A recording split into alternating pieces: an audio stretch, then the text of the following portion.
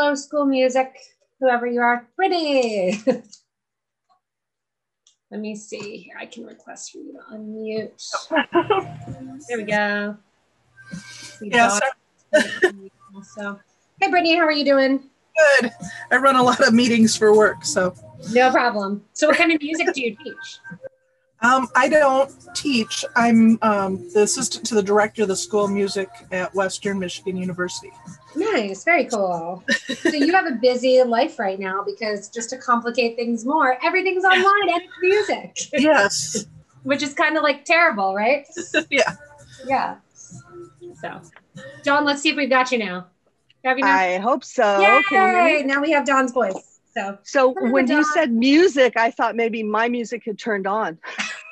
Well, you can listen to something. I hate actually in my lives or on Twitch, I hate that I can't do music yet because it gets boring sometimes, like because I'm the only one talking. At least here we'll have other people talking. So, all right. I'm getting ready. I think we have at least 2 other people that I know that had message, and I completely took the waiting room off on this one. So we'll see. Hopefully everybody comes on in and gets into this. Neat. And thank you so much for offering this because you are welcome. I'm also a grad student, so life gets busy. Life gets real busy, right? Yeah, I get it. I was kind of always planning just in case that this Sunday would be a makeup. So I knew that I would probably have to be here this Sunday anyway. So that was totally cool for me. You're incredibly sweet. Thank you. You're welcome. And I think we should, like I said, there may be 2 more. I know one was a nurse that had to work later, the one shift, and she was going to try. And if it's just us, it's just us. We'll get through things pretty quickly. So right now what I'm doing is I'm threading a needle, and it's even better if you have 2 needles threaded. You're going to want about 3 feet of thread. We're going to try to work through 2 projects. You will not make matches to those projects. You're just going to make the one.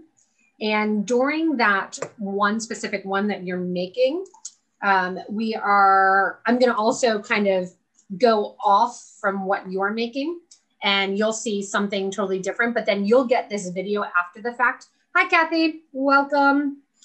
You'll get something after the fact to watch this. So you'll be able to watch this and to see what we were making and all of that. You'll get sent this class. So if we have anybody that joins us for a second go round, or I know I had 2 people that kind of cut out during their classes that never made it back in, they'll get whatever class you were in. So nobody else is going to see your class or anything. It'll just be you guys in the video. So hello to Kathy as well. Hi, joining in. Okay. And Kathy, what I said to the others here, I'll have you, let me ask you to unmute there. Let's see if we do that. If you have 2 needles, size 10, size 11, size 12, doesn't matter. If you want to thread 2 needles, and I'm using 0.006 wildfire thread. I have a bright red thread, just so that way you guys can see it. You'll see me here. You'll also see, I'll switch views as well. So you guys will get to see the normal kind of YouTube view. And you'll be able to see me, and then you'll also see my hands as I'm working along, and you see it going on. I'm going to take my watch off so it's not distracting. And I'm using red thread simply, like I said, because it's really easy to see on the white mat. But sometimes the red thread actually looks really cute in the design. We're going to start with our triangle, and then we're going to go into our square. And for our triangle, we're just going to, you guys can see kind of what I did in both classes. We're going to just do the simple triangle sewing down while I teach how to do the brick stitch. And then from there, I go kind of off and crazy while you guys are working. And that way you guys can work and do your thing and learn a little bit more that you can come back and you can watch. So, hi, Stephanie, how are you doing? Okay. Stuff. And we'll get started kind of right at 6:30, but there might be a couple people kind of coming in, coming out.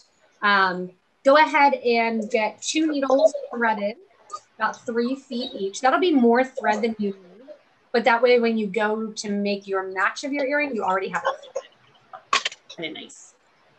I'm gonna switch you guys back to this view here. Let me wait and see.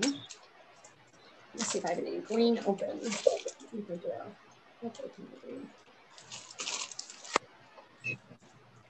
And we're going to be starting with our triangle form. So we're going to start with our triangle form, and we're going to touch on a whole bunch of different ways of using brick stitch. And I have kind of thread coming out of tons of my examples. Okay.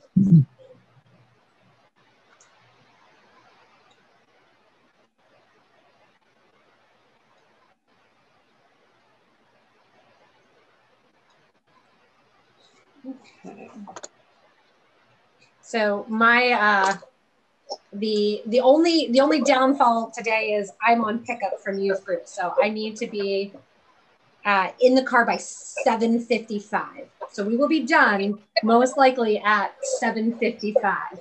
So I can be there for the 8:05 pickup, because if I come at 8, it's not cool. I have to be like a couple minutes late. So, but the other thing that I had fun today is I conquered, as I told my husband, I was like, I'm cord conquering. So I went around the house and I gathered every cord and put them in bags, figured them out, held them up to people and asked them what this cord goes with, what that cord goes with. It felt so good when it was done. I think I probably put my hands on and touched physically about 100 cords. They keep moving with us. I know you guys can probably relate to that. And I keep thinking, what is this for? I'm going to need this someday, so I can't get rid of it. It's like lost socks. And then I think, oh, I throw the lost sock away, or I use it in a craft or something, and then I find the match. And I'm like, I'm not throwing this cord away. But I said to my husband, why do we have 16 HDMI cables? He's like, every time I need one, I buy another one. I was like, don't buy another HDMI cable. Found lots of printer cables for printers that were deceased years ago. Found ink from printers that were deceased years ago. I'm like taking pictures and sending it to friends. Who still has this printer? Come on, and you can have the ink that's left.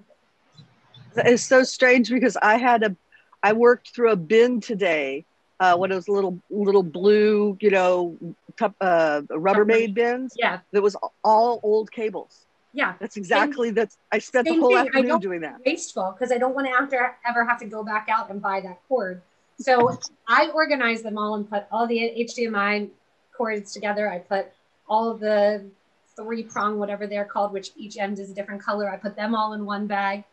I did micro USB, Apple cords. I did all the chargers. And then I said to my husband, all right, now these are the ones that I have no idea what they are. He's like, oh, that's from a phone of mine back when I was in college. I was like, yeah, okay, this one's getting thrown out. They don't even make this cord connection anymore. Hi, Alyssa, welcome. Hello. And Alyssa, while you are joining in and getting ready, go ahead and thread 2 needles, about 3 feet of thread. And as I was saying to the other ladies doesn't matter what size needle, you can do a 10, 11, 12, doesn't matter for our purpose, because generally speaking, if you want to know how I choose needles, when it is time to choose a needle, if I know that I'm going to be using a 15-0 in a project and it's not just going to be like the interior of a bezel, and I'm just doing 1 round or 2 rounds of thread. If I'm not exactly sure what I'm making, or I don't know how many times my thread goes through that 15, I stick on a size 12 needle. That way I'm not depressed later on when I have to shift and add to my already threaded needle and take off a needle and add a 12 on. But for this one with the Delicas, they have nice big holes, so you'll be able to use whichever you want. Okay.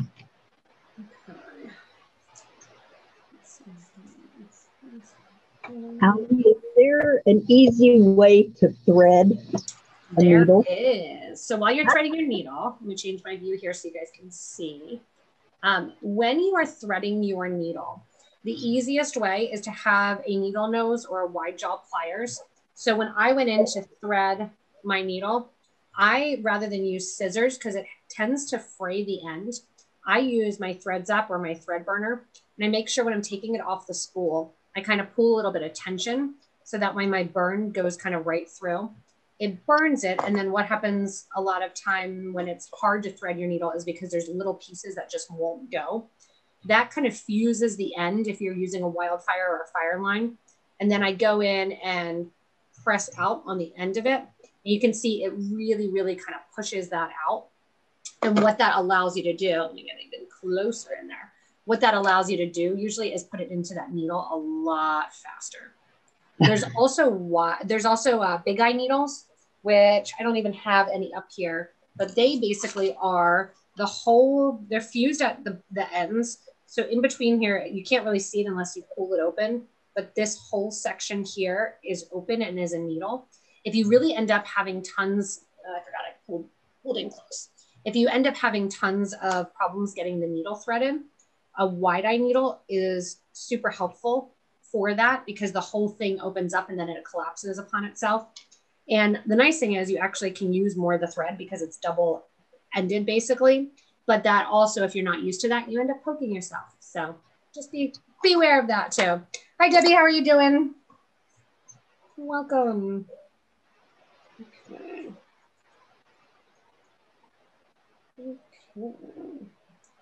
All right. All right, so we're gonna go around and we'll just do this kind of in order of the way that people came into the Zoom. That way, since you've been here a little bit longer, I usually open the Zoom about 10 minutes early. We'll introduce ourselves and then say what your knowledge of brick stitch is and where you're from.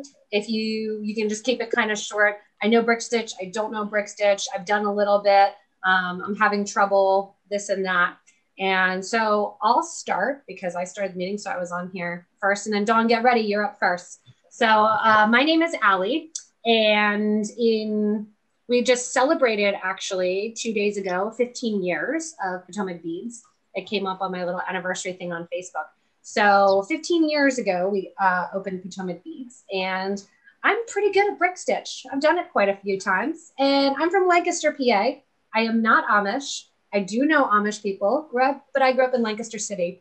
So, and I'm excited to teach you guys today. I'm glad that a lot of you are getting in and that missed it or didn't have the opportunity that we were able to do another go round. So I'm going to say your name, even though it's you're going to say your name again too, but that way we know how to go. So Dawn, you're up. Well, thank you. So I'm Dawn, and I am in Los Angeles, California.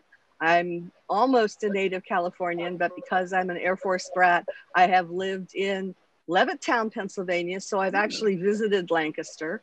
Gotcha. And I've lived in a couple other places, including some overseas.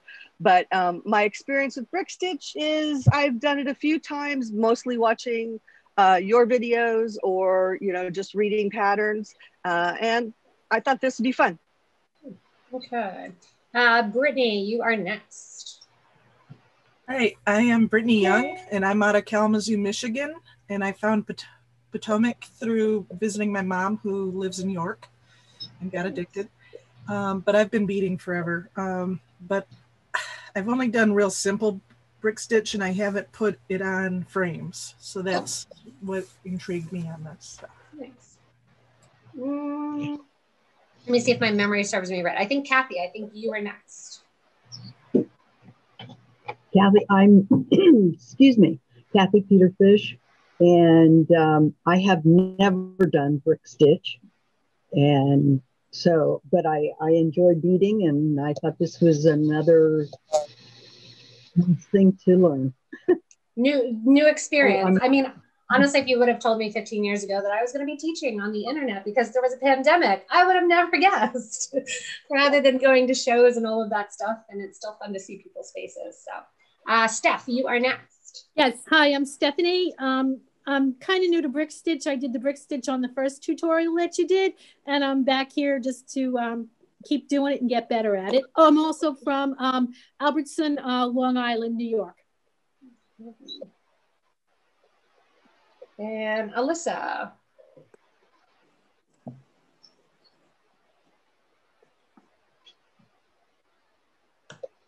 Let's see if I can get Alyssa to unmute there.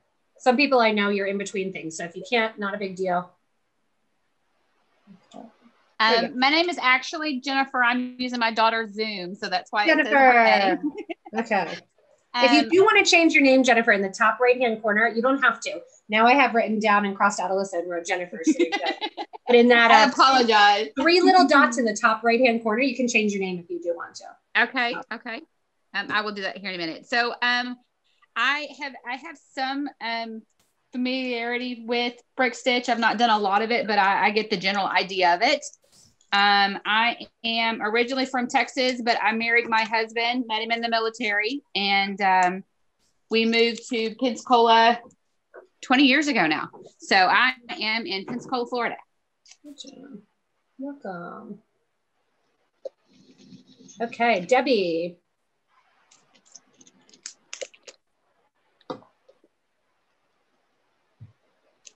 Let's see if I can get you to unmute there. I'll request that you unmute, and then if you can't, not a big deal. Okay, how's that? Can you hear me? Okay. Hi, I live in Oregon, and I have only tried brick stitch once a long time ago, and I'm I've been beading for a long time, but I've had 5 years or so without it due to health problems. So I'm just coming back. Welcome back to Beading. All right, and then whoever just joined us on the iPhone, if you want to introduce yourself, if you're there.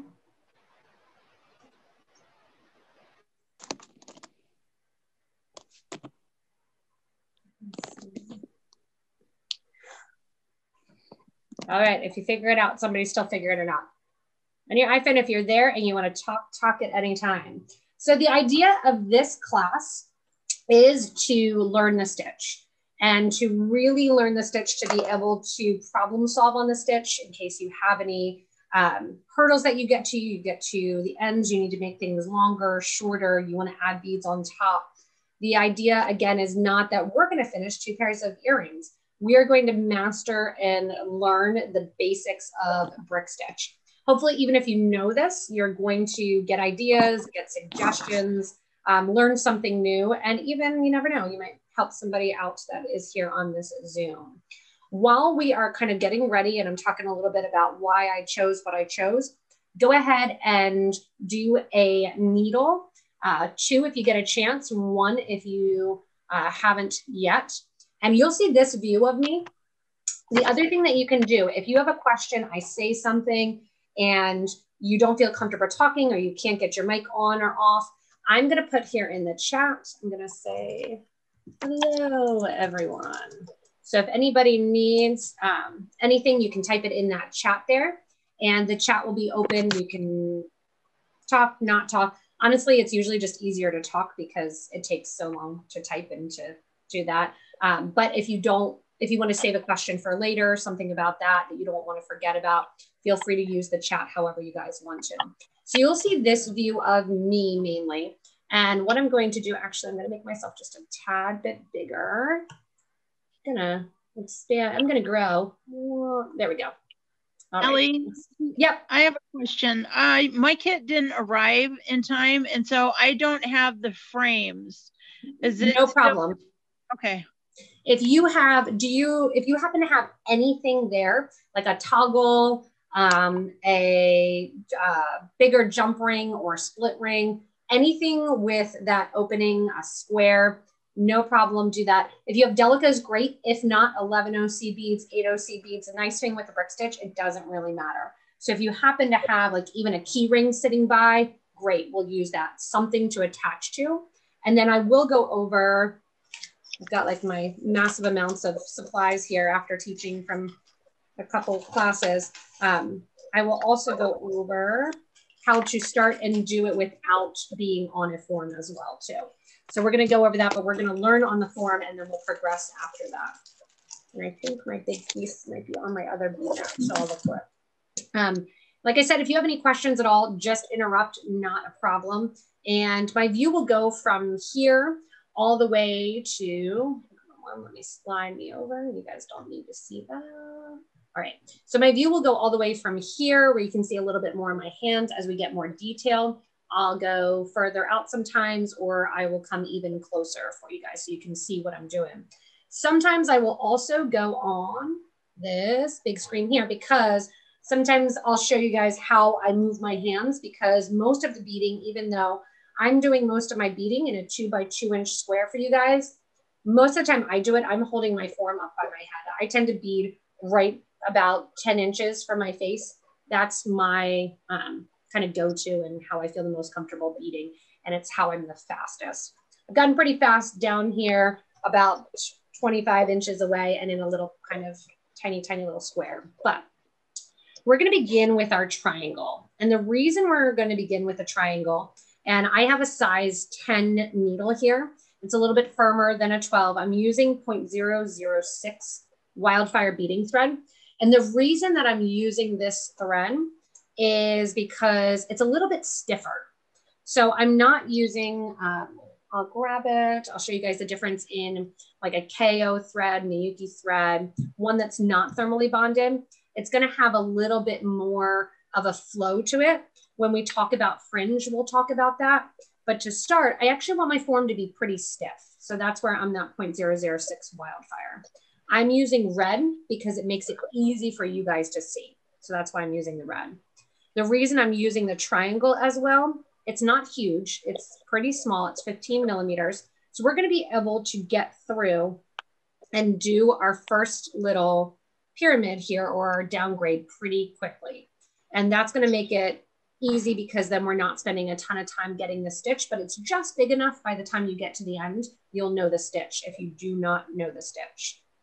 I would suggest for you that you get 2 different colors of your delicas out. It doesn't matter which 2. I'm going to be using red and green again because they're the easiest to see. So I'm going to make little piles here of my red beads. Got to open my green luster beads here. And get those out. And then the second thing we do, we'll do it on that silver square form. Also, just forewarning those of you that weren't kind of in here early, we will not be done by 7:30. It's just not going to happen. We have to be done by 7:55 because I am pickup today for youth group for my daughter. So we have to be done by 7:55 because that's why I can make it over to youth group in about 8 minutes, and that works. But we won't be done at 7:30. So just know that.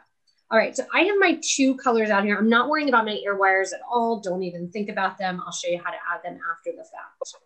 When looking at brick stitch, the reason I want to teach you first on a frame rather than starting with just the free form, no frame, is because when you start with a free form, no frame, you have to learn ladder stitch first. And I don't want you to have to learn ladder stitch yet. You will learn ladder stitch, but you don't have to learn that yet. We're going to go in and we're going to be learning the basics of this brick stitch attaching to a form because it starts right away with brick stitch. So I have my thread here up in my hand, and what I'm going to do is I'm going to tie my thread onto my form. And I'm not really worrying about where it is right now. It'll dangle and move all around it. I'm going to leave about 2 inches of thread, 1.5 to 2 inches of thread at the very end.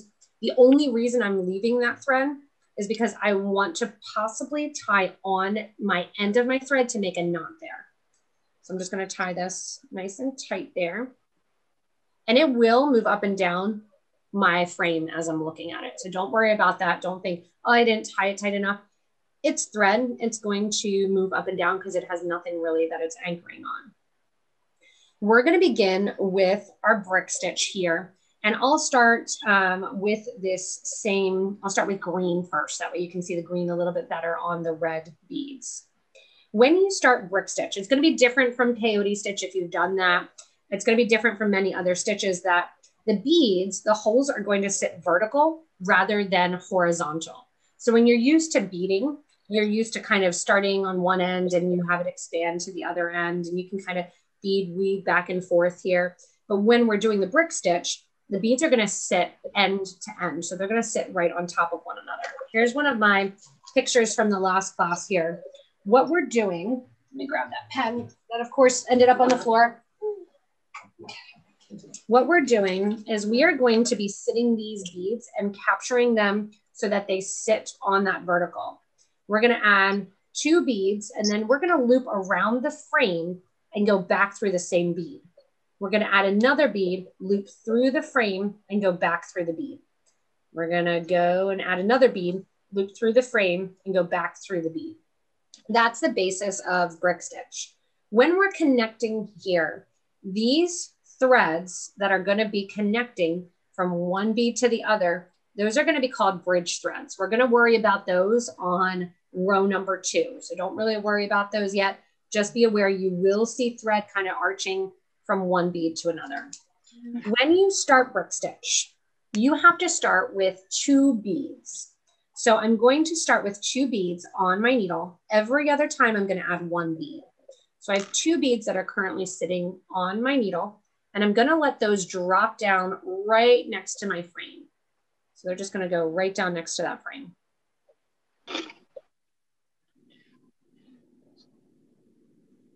Those beads, I'm going to take this thread and needle and I'm going to make sure that they sit the correct way. So right now they kind of want to lay right lateral with the frame. We don't want them to lay lateral with the frame. We want them to run the opposite way. Okay. I'm going to take my, go ahead, Jennifer. Good. Oh, sorry. You good? Oh, she's good. Okay. So we're going to take our thread and needle and I'm going to go from the back of the frame. I'm going to take my needle through the frame. Now with my left hand here, any lefties? Any lefties? Let me just hold up your hand. No lefties. All right, cool.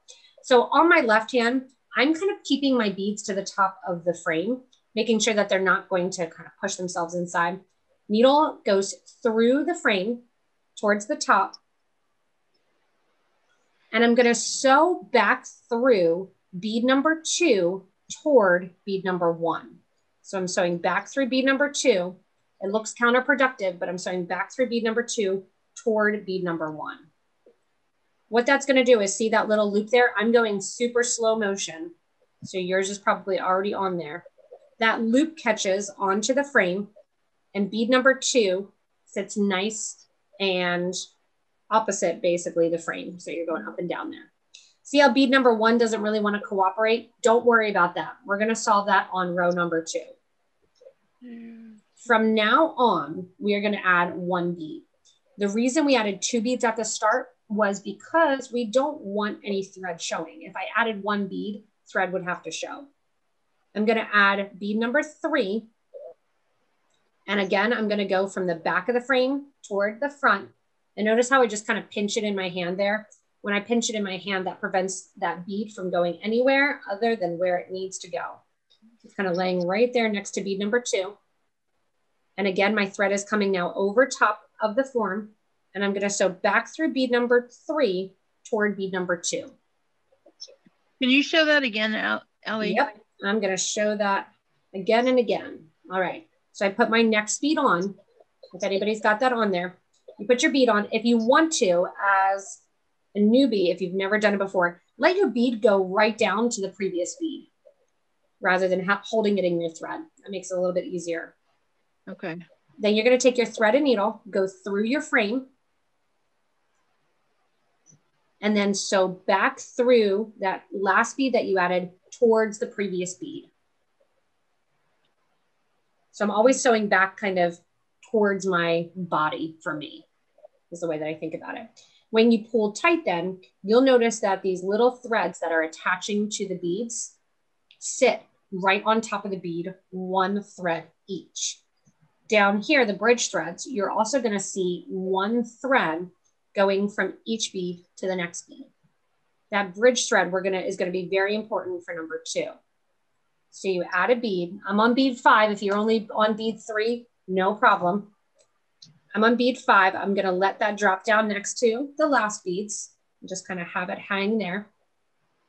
Then I'm going to go through my form from the back toward the front of the form. And once I do that, I'm going to take my thread and needle and go back through that bead I just added toward the last bead. And that then makes that bead not get caught on the other earring, sit right up nice and tight. Now, when I pull the thread to tighten up these beads right next to one another, I'm pulling the thread, not my needle. So I'm not pulling the needle because what's going to happen if you keep pulling the needle is whatever thread is through your needle right now, that is going to start to wear on it. So by pulling the thread rather than pulling the needle, you're not wearing and tearing on the thread that's currently in the eye of the needle. If you're moving quite along, you are going to end up with 8 beads total on your row. So I have 1, 2, 3, 4, 5 on mine. Here's bead number 6, laying against bead number 5. I sew from the back of the frame to the front of the frame. And then I'm taking my needle and thread and sewing back through that bead toward the previous one. I'm gonna do something real quick and change my camera.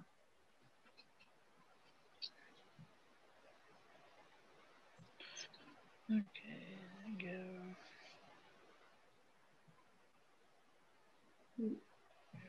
Here.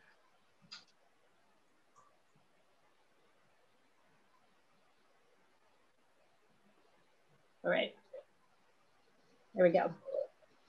For some reason, the video flips everything when it's on a Zoom, but it doesn't for everything else. So now we're good. You can see a little bit more. That's my left hand.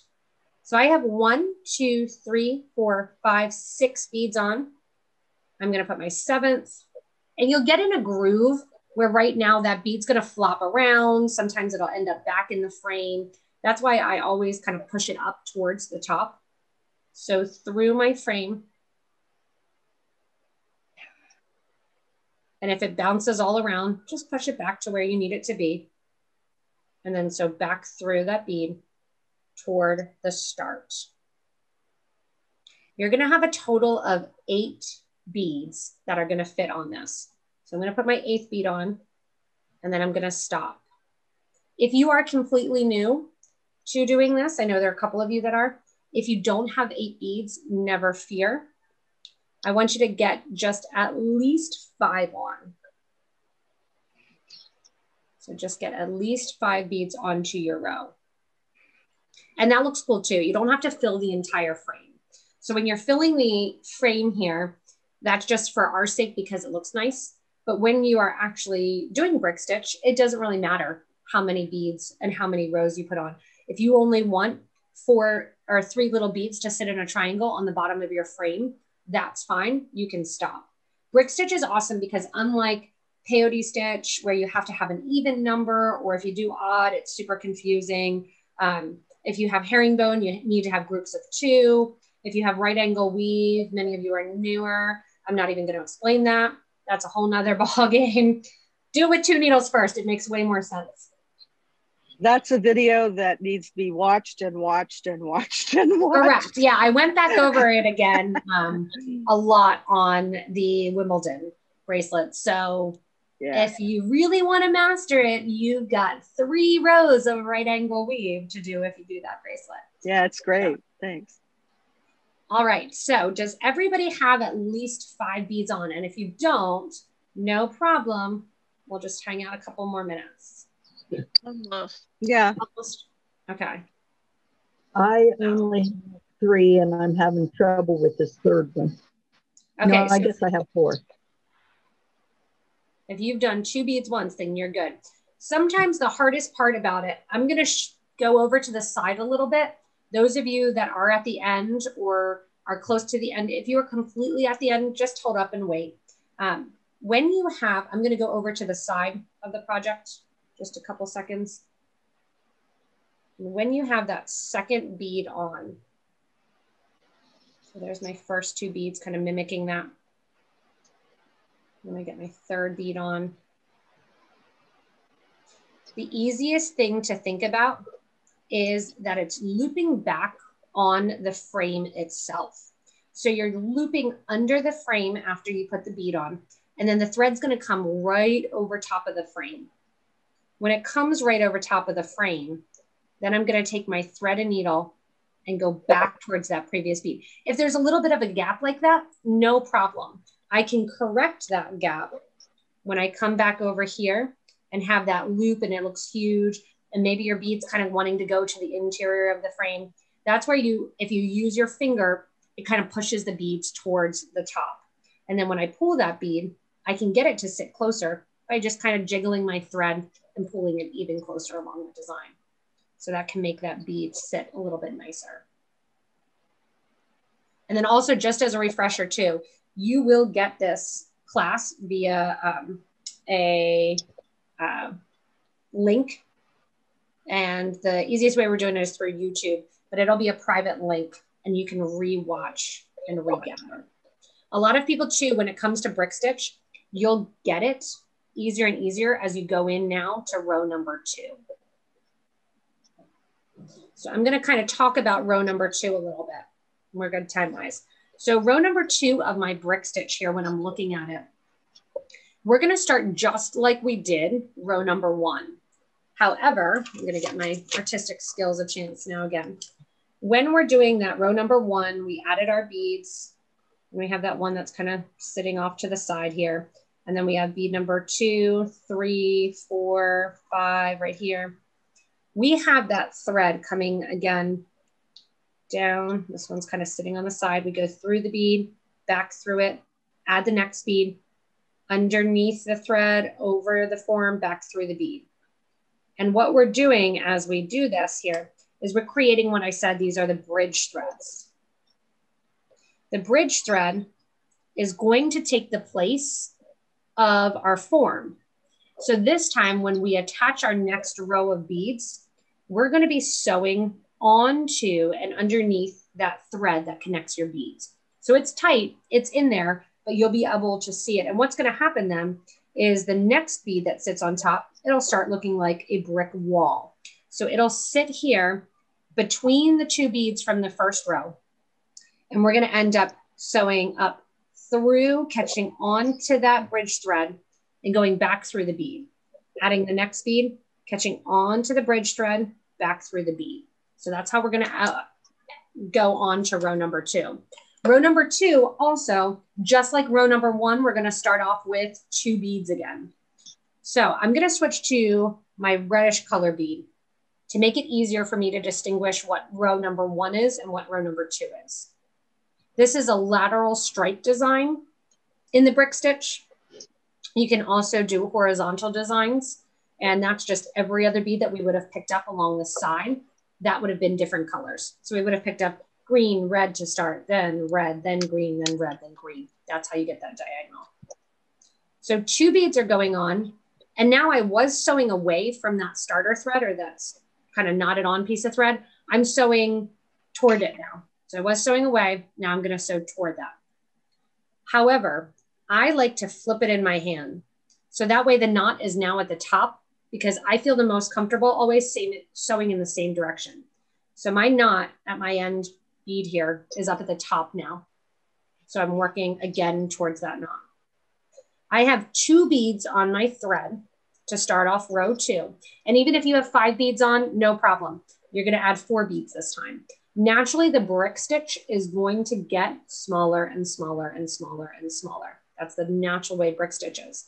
Because we started out with 8 beads, but we only have 7 bridge threads. The next time we're going to put on 7 beads, we're only going to have 6 bridge threads. You are going to use the bridge threads now to attach to. So here's bridge thread number 1. I'm not going to sew through bridge thread number 1. I'm going to sew through bridge thread number 2. The reason that is because I have 2 beads on to start. So I'm skipping over my first bridge thread and I'm sewing underneath thread number 2. If you're using like a NYMO thread, a sewing thread, one of the non-thermally bonded threads, try to sew underneath that thread so you're not going to sew through it. So I'm going to sew underneath that thread and pull my thread and my beads. And when I do that, they kind of sit almost, if you know herringbone stitch, they kind of sit almost like herringbone stitch. Same deal though, I'm going to take my thread and needle now and sew back through bead number 2 toward bead number 1. And what I do then, you can see that bridge thread right there is connecting underneath the thread there. And get my 2 pieces through, give a tight pull. Bead number 2 will sit nice. Bead number 1 will sit a little bit on an angle. Just like I did with this. Bead number 3 goes on. I go right away to the next bridge thread. I sew underneath the next bridge thread, bring my thread and needle out. The bead kind of already wants to sit there.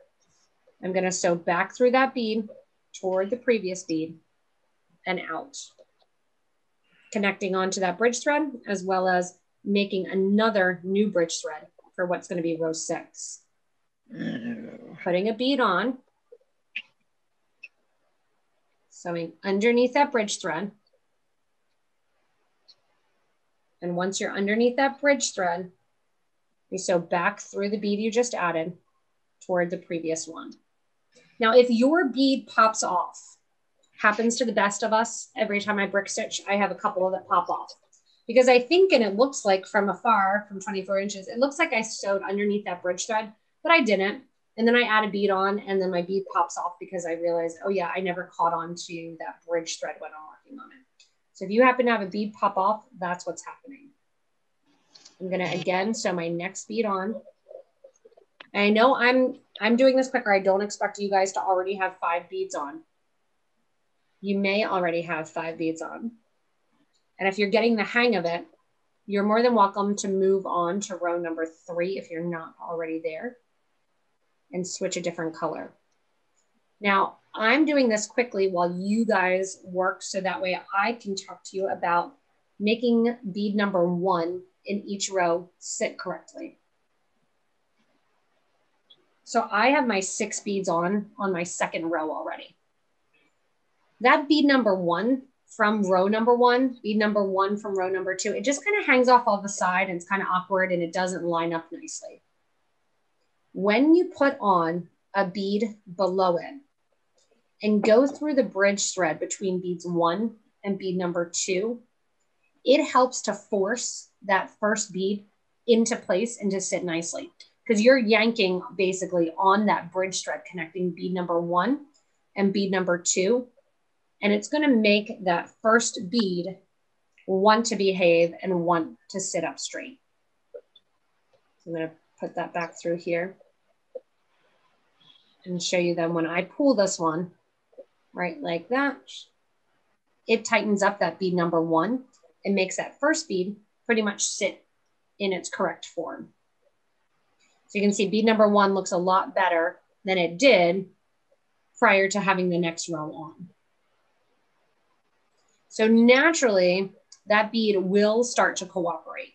People that do really long pieces of brick stitch, say it's 26 rows long, they want their bead number 1 to cooperate right away. You will see, where's my example here? You will see a little bit when you're done that it still sits nice, but it just doesn't sit quite perfectly.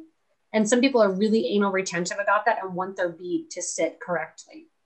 When we get back to the end of row 3, I'll show you how to, actually, I'll show you how to do that right now, but I don't expect you guys to do this. It's good to know at the very end, I'll reintroduce this. Is everybody pretty good with a bridge thread and catching the beads onto that bridge thread, comprehending kind of row number 2? Anybody have any questions? Yep, go ahead, Stephanie. No, I'm getting it. I'm getting Perfect. it. Good, good. Yeah. Good. So as you put on 2 beads, you guys can keep your heads down because you'll be able to go in and watch this after this.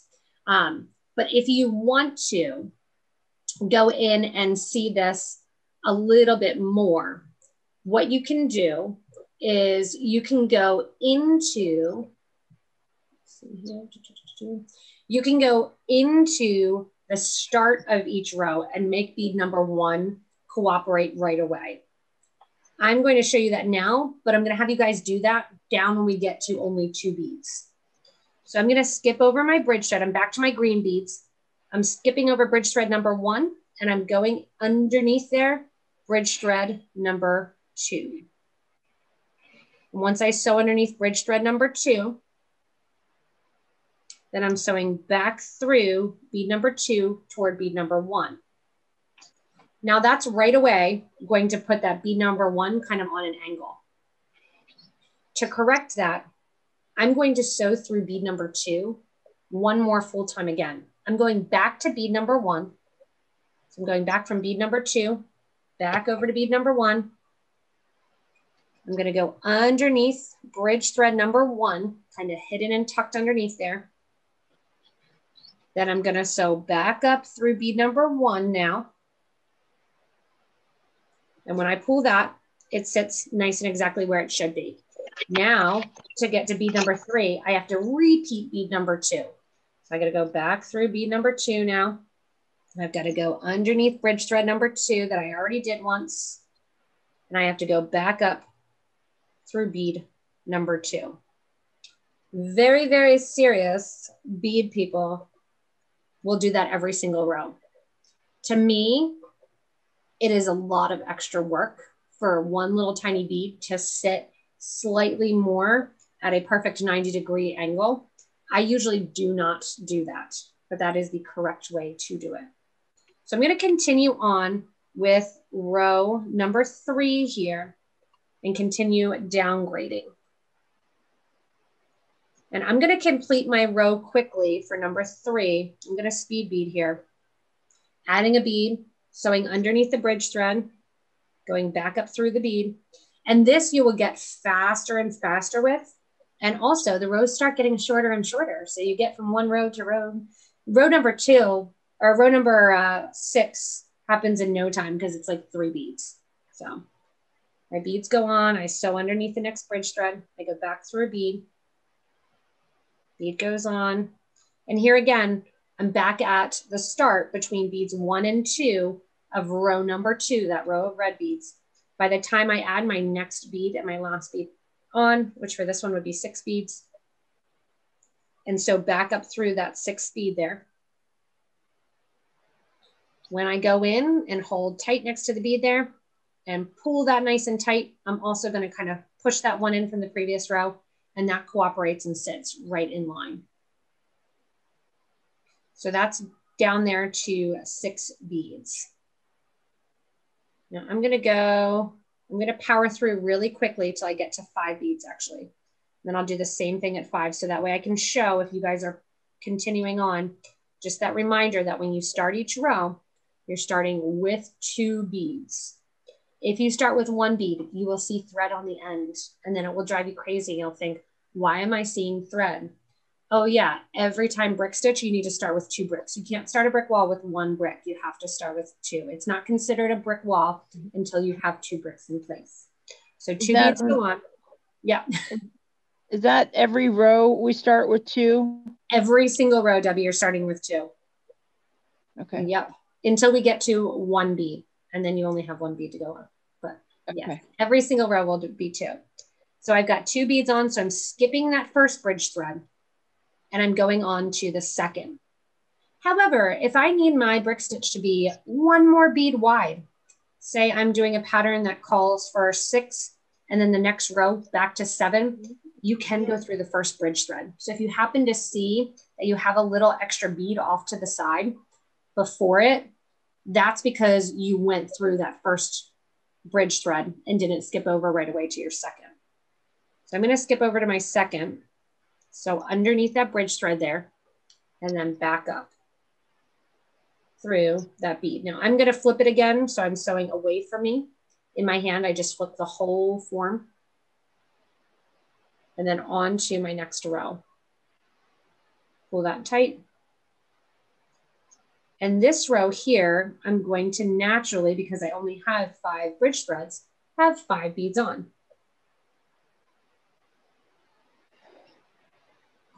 So I'm going to power through this because I'm going to show you guys basically ladder stitch now. You guys are going to continue on. If you already know brick stitch and you want this just as a little reminder, you can do this little step with me, but then you're probably going to burn it off with your thread burner after the fact because it's going to look like a drunken elf is what I said. This one kind of looked like his hat fell off to the side. So it's going to look a little funky, but you'll learn a thing or 2. All right, so I have my 5 beads on now. So I'm on my 4th row. Row number 4 had 5 beads on it. But what happens if I want to do a figurine I usually use a flamingo as it because flamingos have one long leg, kind of their long leg sticking down. And it's like, okay, well, how do I get, if this is the flamingo body or this is the fish's body, how am I getting his fins or his tail on there? If you have a pattern that again says, okay, you're going from row number with 6, then you're going down to 5, and then you need to go back to 7 beads on your row. You're gonna ladder stitch on beads as you go. This is also how you will actually start when you're not on a form. So if I have my bead here, I'm gonna add a new bead, let that fall down next to my last bead. And then I'm not going through a bridge thread at all. I'm going back through the previous bead. So the thread's coming out the top of my last bead from that row. I add another bead onto my thread and needle, and then I sew back through the bead from the form toward my next row. That's gonna lay that bead right along the previous bead. Then I'm gonna sew back through the new bead that I just added. Adding a bead. My thread's now coming out of the bottom of that bead. I add a bead, I'm sewing into the top of that bead. That new bead that I added will sit right next to the last one. Go up through your new bead that you added. And you're creating, as you're doing this, bridge threads. So you're creating a bridge thread when you do ladder stitch. So if you want to do something that's completely off the form, not on a triangle, you're going to do this ladder stitch as your starter. So you're going in here, I'm adding a bead, coming out the top of the thread here. I'm going to go into the bottom of the bead. That new bead lays right next to the old one. And then I sew through the new bead. So that's how I'm going to get it longer if I need to. If you want to get your brick stitch shorter, you just stop. So if I was 3 beads into this row and that's all it called for on that row, then I would just stop, come back out that bead number 3 and start my next row. So I would just completely stop wherever I need to and stop with that bead and then start building my brick stitch on top of that. I'm going to add one more bead so my thread's coming out the top. Everybody's still doing okay. Any questions? Good. Everybody's good so far. Cool. All right. So you guys may be to further rows than me. You may still be kind of getting that first to second row and learning how to get that kind of brick stitch going. I'm going to lay this row that I just did of 5 right over top of my previous row and basically forget that it was there. You guys will get this video and you'll be able to watch and see exactly what it was that I did to add that ladder stitch. I'm just going to come back out through this bead here and tuck that to the back just so I'm with you guys. So now I'm going to speed bead a little bit. I have my 2 beads on. I'm going over bridge thread number 1 and I'm going to bridge thread number 2, sewing on. And then I'm sewing, I'm going to flip it in my hand because that's easier for me to work on. I sew back up through bead number 2 toward bead number 1. That thread catches there and in it goes. And I'm at the point now where I'm going to have a total of 4 beads on my thread. And when I told you guys to stop on that first row, if you only had 5 beads, no problem. You may actually be to the point where you have only 2 beads on. When you are at the point that you are at a row with only 2 beads on, go ahead and kind of stop and hang out. So here I am getting down, I'm putting 2 beads on for my row where I have 3 left. Skipping over my first bridge thread, going through my second as I add a new row. And then going back up through bead number 2. One more bead goes on. I'm going to get that first bead of that row to cooperate, going underneath that bridge thread. back up through bead number 3 here, toward bead number 2, and I stop. Now I'm at the point where I have only 2 beads left to go.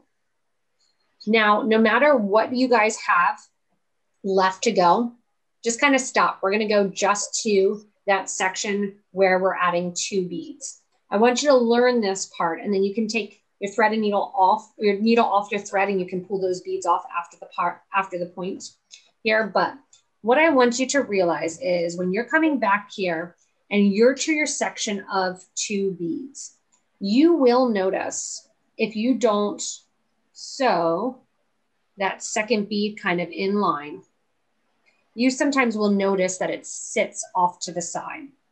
So back when I said I don't usually tuck in bead number 1 and go back through bead number 1, when I get down to 2 beads and I'm doing a triangle form like this, I do. So what I'm going to do is I'm at my row here where I have just 2 beads.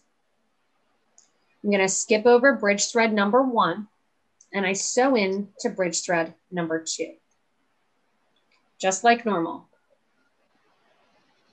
When I come out there, I'm going to go back through bead number 2 toward bead number 1, just like normal. Now I'm at the point where I only have 1 bead to add. Because I only have 1 bead to add, it's going to sit a little bit different. I never have an opportunity to make that first bead kind of cooperate and sit correctly. So remember how I said I never go in and redo bead number 1 and then go back and redo bead number 2. When you get down here to 2 beads, it really is not that much work because I never need to go back to that second bead. I'll show you why.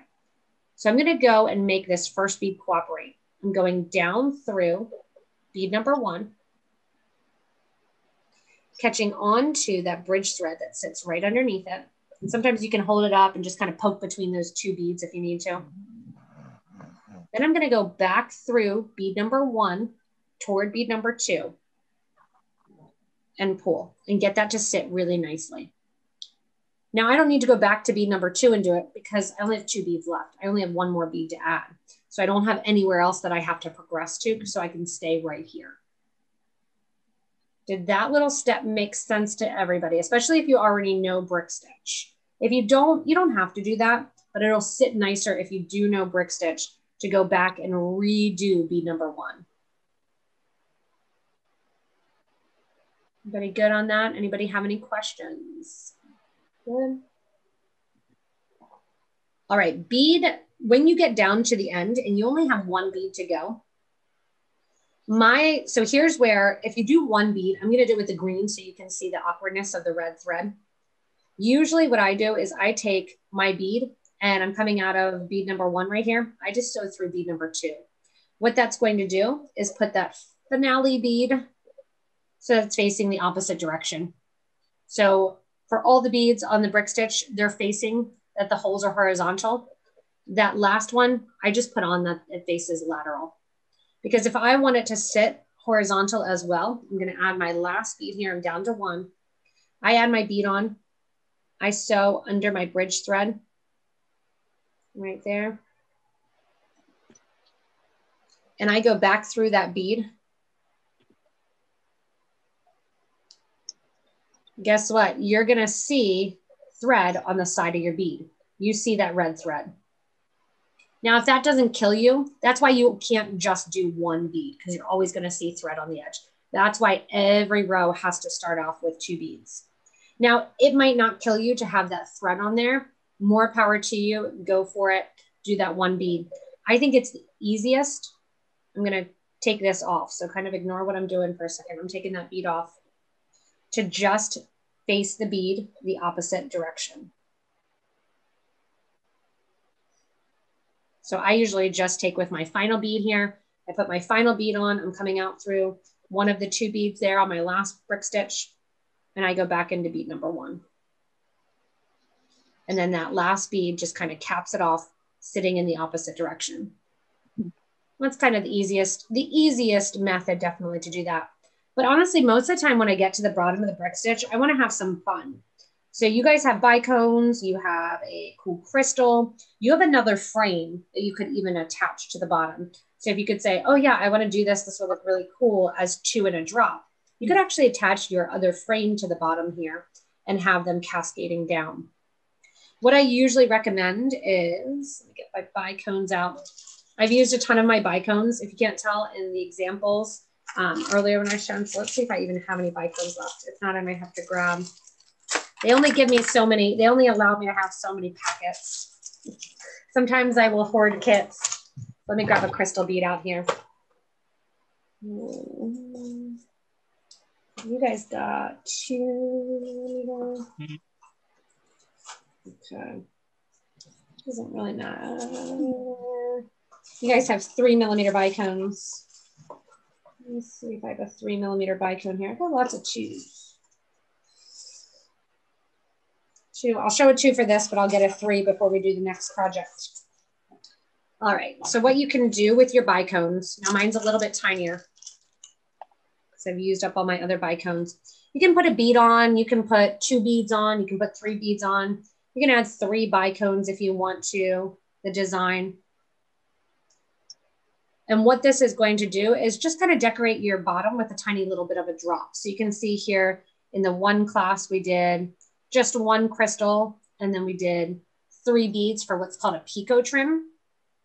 This one, same thing here. We did just that 1 bead with 3 little beads at the bottom. We'll do 2. So I have on 1 of my 11 delicas. I have 2 of my bicones, and then I'm going to pick up 3 of my delica beads. The reason I'm doing these 3 delica beads is so that I don't see thread. If you want to just have 1 delica bead underneath, you can do that, but you'll see a little bit of thread. A pico trim refers to that grouping of 3, and I'm going to sew back up through my 2 bicones, my 1 delica bead. And when I pull that thread through there, I just kind of use my fingernails usually to make those beads sit in that little triangle shape. If you have a 15 OC bead, that's actually my preferred method at home, but I didn't want to intimidate anyone with the kits and give you guys more than 1 style of bead, especially if you were new. And then all I'll do here is go back up through bead number 2. So it's the exact same thing. You're just adding some little dangle to the bottom. And now I have my triangle, but it has a little bit of dangle on the bottom. It's kind of an extra little thing. To get rid of your thread, what you can do if you want to is just sew on an angle through your brick stitch. So I'm going up to the top of the brick stitch here. And I recommend you can go along the outer edge if you want to, but sometimes that pulls the beads a little bit. So you can sew right through the upper edge. That's super easy. Make sure you're sewing towards that stop bead, and you can go right along the edge. I usually like to go a little bit towards the interior of the design, and I'm just sewing on an angle because I'm usually already kind of in the interior. You can see I do about 2 beads at a time, back up towards there. Tuck those threads in. You won't see any thread then. And I'm going to do 2 more beads then on that angle. Now I'm using a size 10 needle, so here's where it does get a little tight. I had to wiggle there. And then pull that knot towards the back, knot those 2 thread ends together. And that's now the back of your earring, because you'll see just the tiniest little bit of thread. I'll knot that down. And then after 2 knots, I'll take my thread burner or my thread zap, and I burn down my thread, making sure that I'm not burning any of the thread in my project, which is usually a lot easier to do with like a herringbone stitch than it is with a brick stitch. But as you burn down, make sure you're not burning down on the thread that is on your form. And then when I sit this out front right there, you don't see that knot at all. And then also on mine, you can see with that little ladder stitch there, it's almost like I had an extra little design on the top. So you can add on to and embellish the brick stitch when you're working on it. Any questions?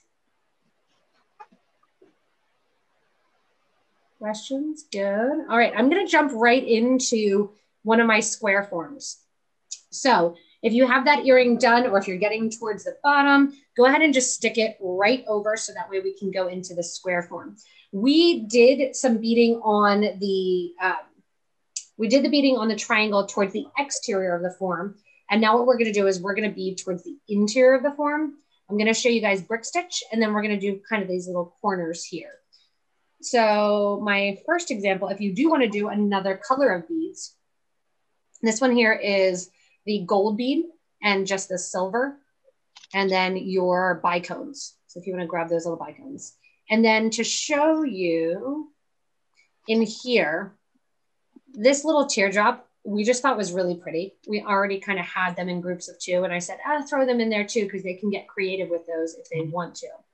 This little teardrop fits really well inside of that triangle form. So if you want to, you could add that crystal right to the triangle form.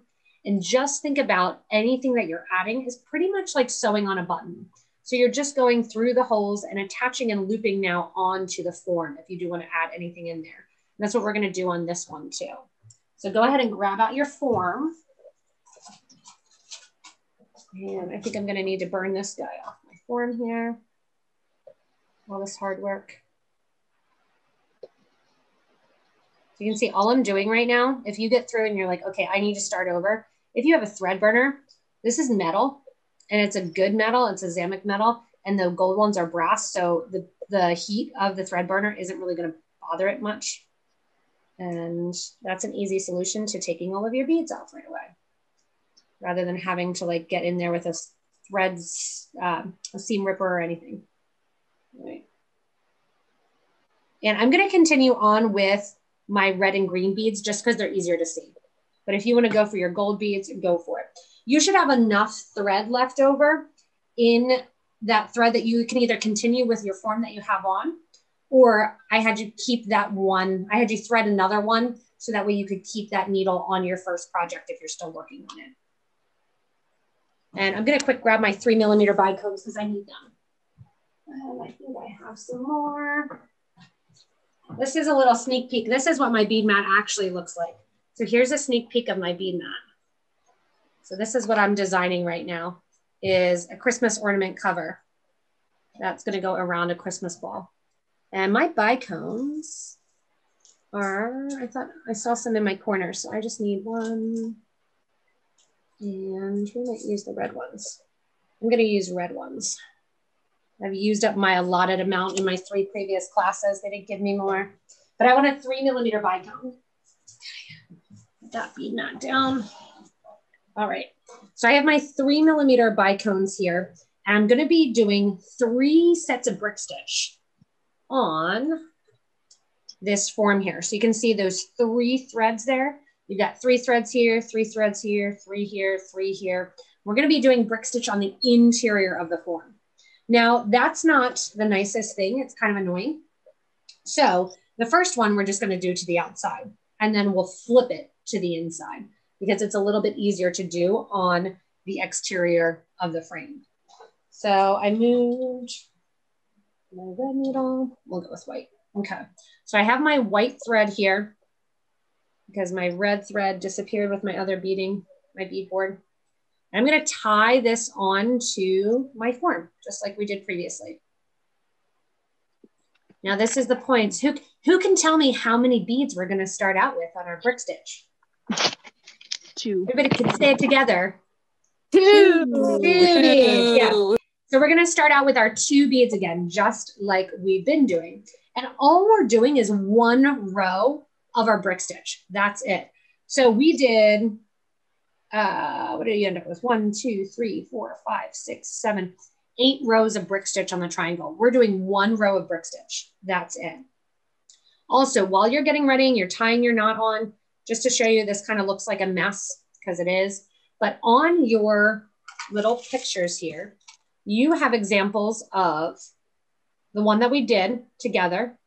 Then you have this one here, the square that we'll be working on, but it's just showing 2 beads stacked on top. This is also just 1 row of brick stitch, but see, instead of adding 1 bead, I added 2. So my first row of my brick stitch, I'm actually adding 4 beads because they're gonna stack one on top of the other and then just continued on. That's a nice way to get a filler a little bit thicker and a little bit bigger. And when it comes to the corners here, I just decorated with 3 beads. You can also see the one we're working on is in that little corner. And then this one here, same deal. I go from 1 bead. I add another bead on just to kind of sit off to the side to 2 beads. Then I increase my brick stitch to 3 beads, do another 3 or 4 beads, 5 beads, 6 beads, 7 beads.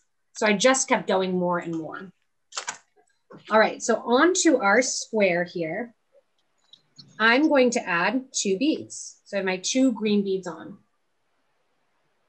I'm gonna lay this again towards the exterior of the frame, just because it's a little bit easier to hold at first. We're gonna sew through our frame from the back toward the front.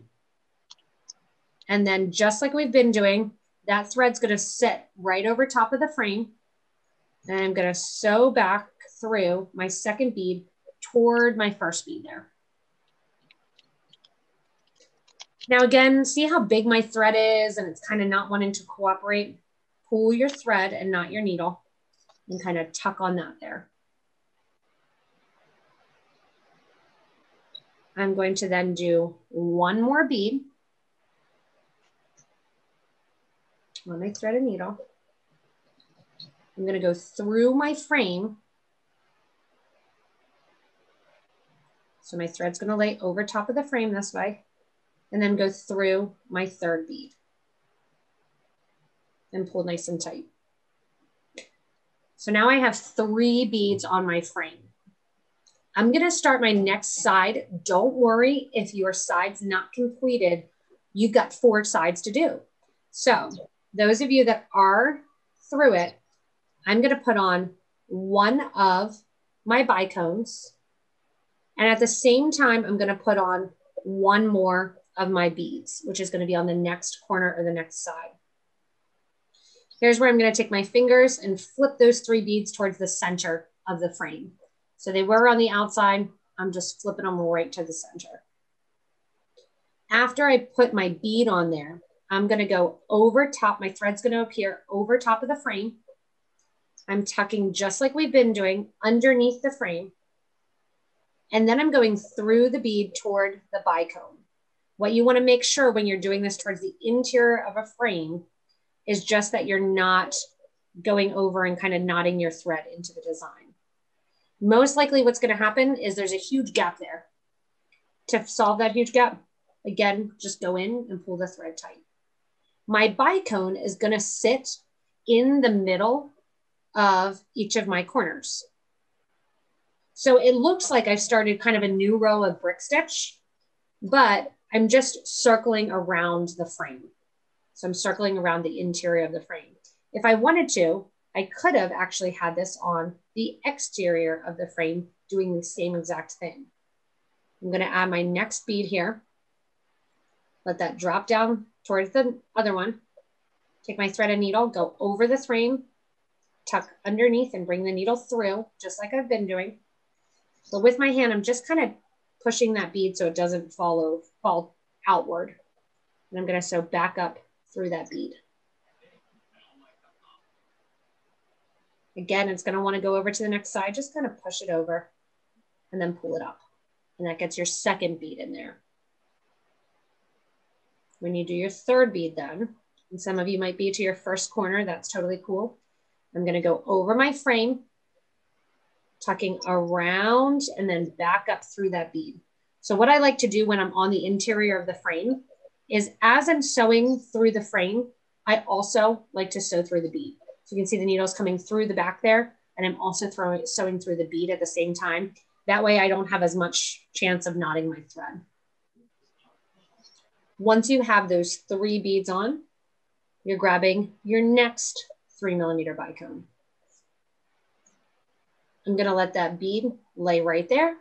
And I'm also grabbing my next delicate bead. Letting my next delicate bead lay right next to the bicone. I'm going to lay this thread over top of the frame, go through the frame, and at the same time, I'm going to sew back through my delica toward my 3mm bicone.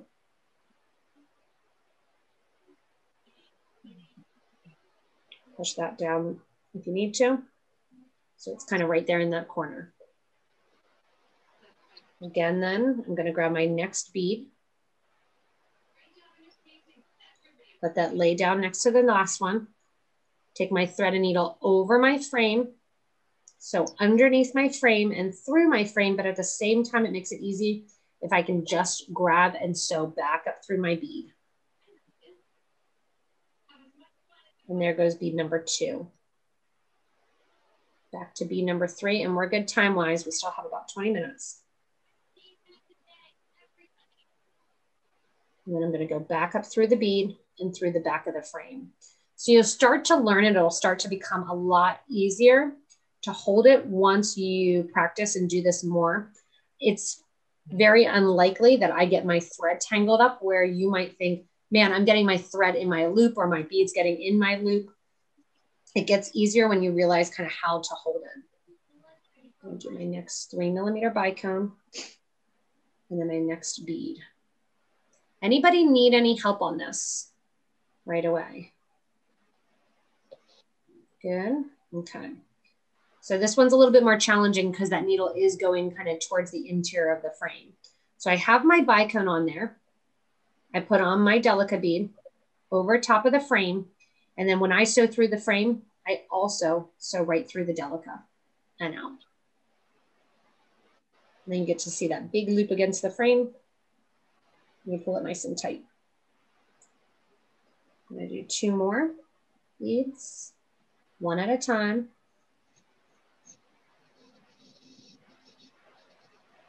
And I try to also my stop bead, I usually try to kind of push it to the back and just pinch that down with my fingers, because every project you do, you're gonna get your stop thread there, the other end of your thread or your stop bead twisted in. It's just inevitable. My number 1 tool, which is on my other board, which is now on the ground, that I love, this is a reamer. It's a bead reamer. So it is, or an beading reamer, beading tool. It doesn't have this is the Tulip brand one. I get pretty much every knot out with this and every clogged hole out with this. It's always nice to kind of just have it handy. But if I happen to get my thread twisted and this thread comes into one of these, I can usually get it out pretty easily with that. So even if you have a little tiny one for manicure set that you do the knots on, sometimes those work. When you get to corner number 4, you're going to add basically the first side of brick stitch to the last side of brick stitch. So I have my bicone on here. So if you're not to corner number 4, no big deal.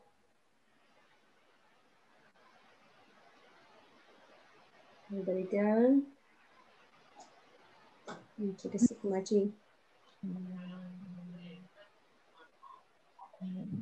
Everybody's beating away.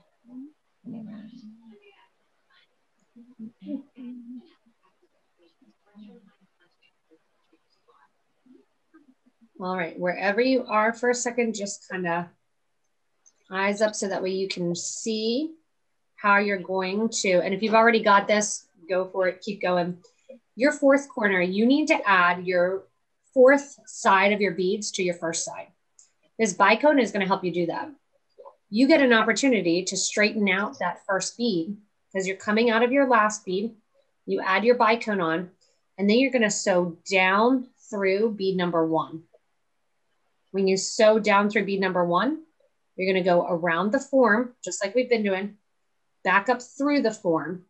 And again, if I can, I'm sewing right back through bead number 1. So I went around the form, down bead number 1, around the form, and then back up through bead number 1. So you'll end up seeing 2 pieces of thread right there on that exterior underneath bead number 1. You can stop there if you want to, and you just kind of tie a knot that you can hide, pulling your thread up. Or what I'm going to do now is we're going to do basically a little peyote stitch. We're going to sew through our bicones. And when we sew through our bicones, then I'm going to add 2 delicas between. Sew through the next bicone, 2 delicas. Sew through the next bicone, 2 delicas. So it's pretty simple, this next row. but it'll space it out really, really nicely, and they fit perfectly inside this 15mm frame. So when you're coming out bead number 1, you're actually going to go back toward, where my project, you're actually going to go back toward bead number, see, I can do this now, 12, bead number 12. So I'm going to sew back through the bicone that I just kind of was coming out of, not through the brick stitch at all. Just pick up 2 beads, 2 delicas, and then sew through your next corner bead, which is going to be your next bicone. 2 delicas through your next corner. And this also makes it kind of really squared. 2 beads go on, back through your next bicone. And then 2 more. 1 and 2, and through your next bicone. 6, 7, Super simple then. And you can, so you guys get a little sneak peek too. Let me grab it off. Oh, do I still have it on my map? Maybe not. I think Amber has it in the photography studio. We're going to be doing another kind of version of this that I have a video coming out that's a wreath. So I'm using a square form, it's slightly bigger, but I show this one here using your green beads as your whole area. I suggested using green thread so that way you see the little bit of green. I used red beads as my berries instead of the bronze. And then I did a little bit more beads towards the interior. So that's coming as a video, which you'll easily be able to modify with the beads that you have. So that's coming out as a YouTube video. What you need to figure out then is how you're going to attach your ear wire to something like this. So in your kit, not only did you get your frames and ear wires, but you also got wire guards.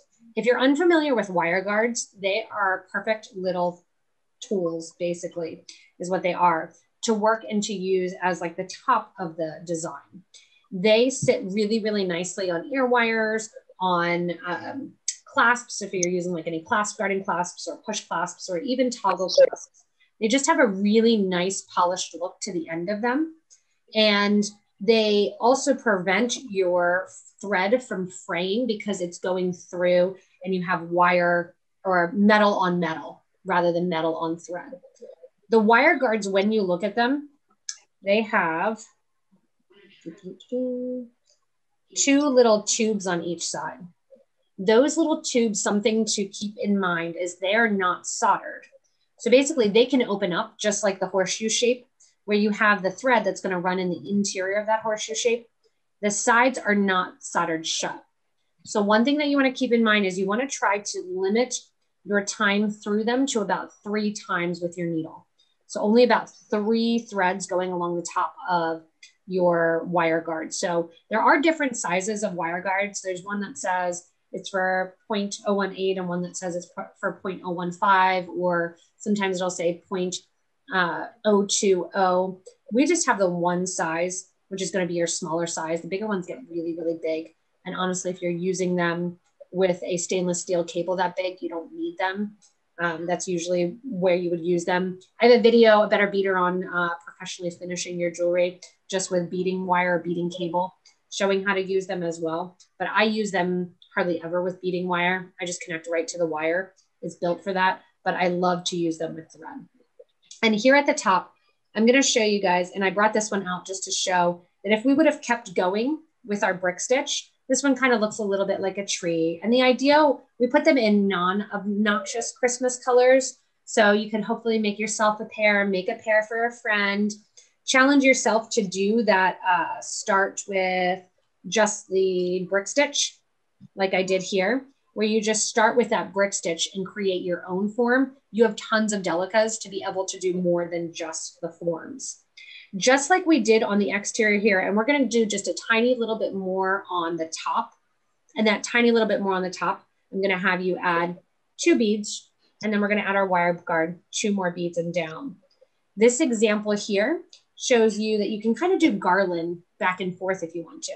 So I just did brick stitch up, And you can tell exactly what I did here. I did one bead, and then I added my bicone, used my bicone as my brick stitch, went through my form, back up through my bicone. So my bicone is brick stitched on, added my wire guard, went back through my bicone one more time.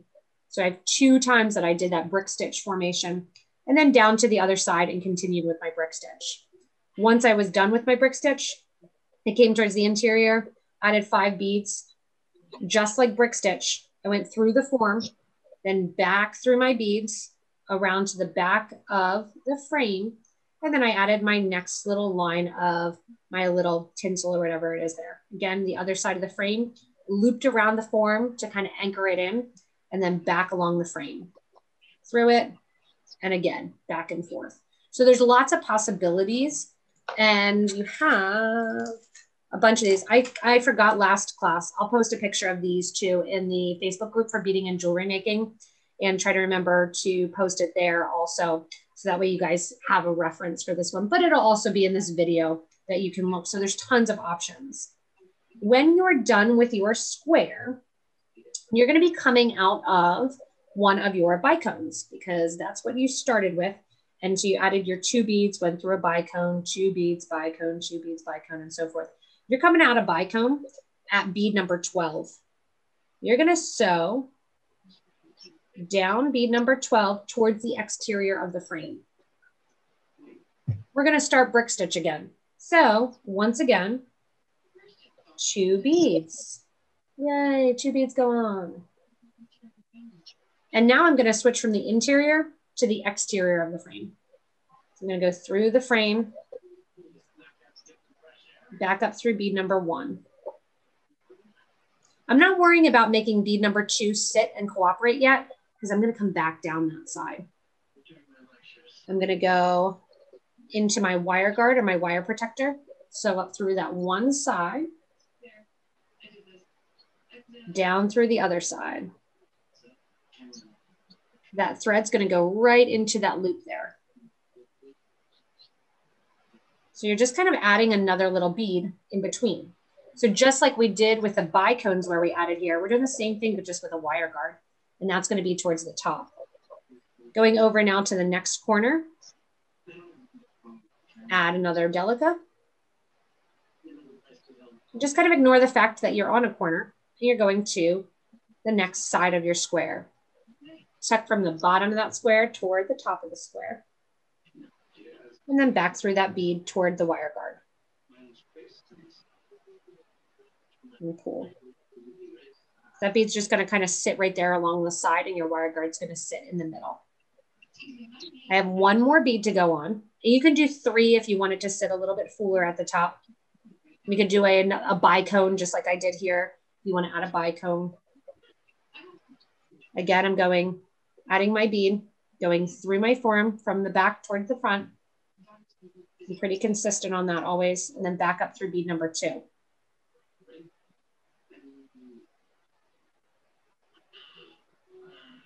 And there I have that. Now, if you don't want to have to come back through, and honestly, these forms are pretty light, you can go down through bead number 1 and kind of tuck over to get to that stop bead. What I'm going to do is reinforce. I'm going back through bead number 3. So I'm coming out of bead number 4. That's all I'm going to do for the top. Going back down bead number 3, through my form, back up through bead number 3. And as I go bead number 3, you can see it wants to turn a little bit to the side. When you put an ear wire, the weight is going to force that up. So don't worry too much about that. I'm going to go back up through that bead there. And I'm going to reinforce back through the wire guard.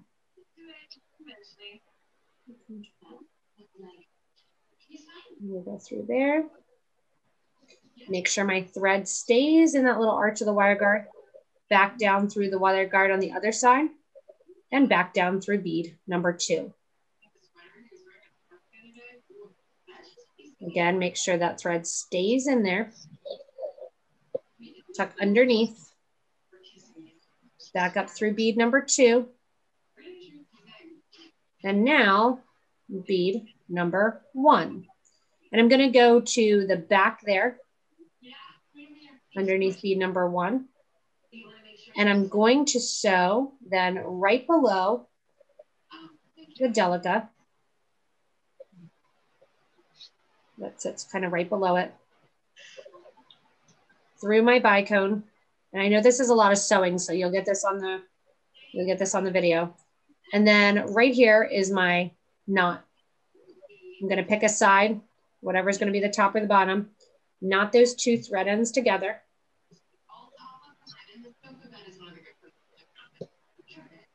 Burn down my thread. And when you burn down your thread too, it helps to fuse kind of that thread ends together, and you burn down then the end of the thread. And then you'll just open up your earring, wherever that may be, right here. And when you open up your earring, you slide it on. Wherever you have that thread burnt, I usually make that the back. You slide your earring on. And if you have trouble getting your wire guard in at all, hold right at the crease and just kind of bend your earring up a little bit. And that'll slip right in there. And then you have your earring completed. And that's the same with the nice thing with the triangle. You don't have to do anything. With your triangle, you just open up the ear wire a tiny little bit, stick that triangle right in there, and it'll hang naturally from that triangle phase. You can also do the same thing on the square, or if you're going the whole way around the square, you can go in and connect to the thread on the sides, or I could have added the wire guard here on the side. So this again is just 2 rows of my brick stitch. And then at the top, instead of adding the bicone, I added 3 seed beads and then back down to those 2 and back up. So what we did to the interior, you can also do to the exterior of your form. And just ignore all these threads in the interior. That was me showing how to do that garland that you're going through. And then just like we did, kind of tucking underneath a bridge thread, you're kind of tucking between the form and back and forth. So that's how you do that garland one if you want to. When it comes to fringe, I want to touch on this. I know we only have a couple more minutes. But when it comes to fringe and working with fringe, let me see if I have thread to show you. I have a bobbin. I